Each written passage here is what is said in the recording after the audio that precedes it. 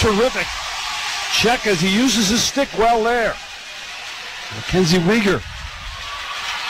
There's Ashley. Ashley with Ciampini going to the net. Ashley to the high slot. Here's Duke with the shot and save. Rebound. Puck line there. It is swept away. Gazzola gets it to the corner. Now Gazzola. Up for Gauthier. He'll flip it to the line, but off Gauthier, his line mate.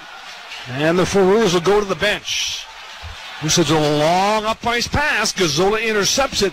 Taking a run at Gazzola was Hardy. And now the Foreurs walking in. There's a shot by Seal. Rebound, they score!